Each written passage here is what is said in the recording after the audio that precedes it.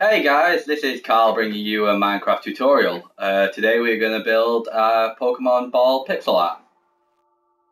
So first you're going to need only three things. You're going to need red, white and black wool.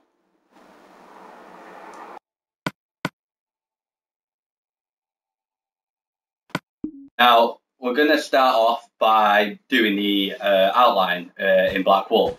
So first you do 4 black wool on the bottom, go up right diagonal, you put one next to that, then you go up right diagonal again. You do one above, up right diagonal again, and we go 3 up. We put one there first and then go 3 up. Right, up left diagonal now, one on top of that, one to the left of that, one on top of that, and left again. Now that's what the side should look like. Now we're going to do the top. It's the same as the bottom, just 4 black wool next to each other. Yep, right, and now we go down left diagonal, one next to that, down left diagonal again, one below that, down left diagonal, now 3 down, and 1 there. Now we go down right diagonal again, and 1 there. So now we go to the middle.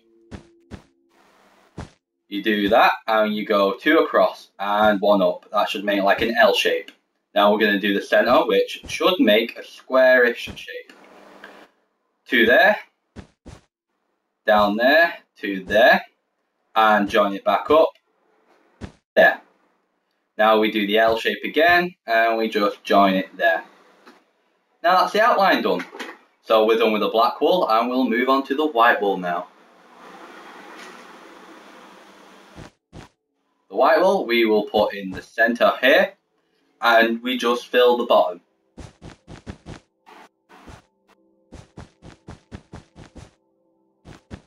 Once the bottom is filled, we're going to do these 2 little pockets here, one there and one on the opposite side. And now we're going to do the cross. So we go up right diagonal there, up by 2, and then just do the cross in the middle here. Now we're done with the white wool. Pause it here if you need to. What it should look like. Now we move on to the red, and it's pretty much simple here. You just fill in the top layer.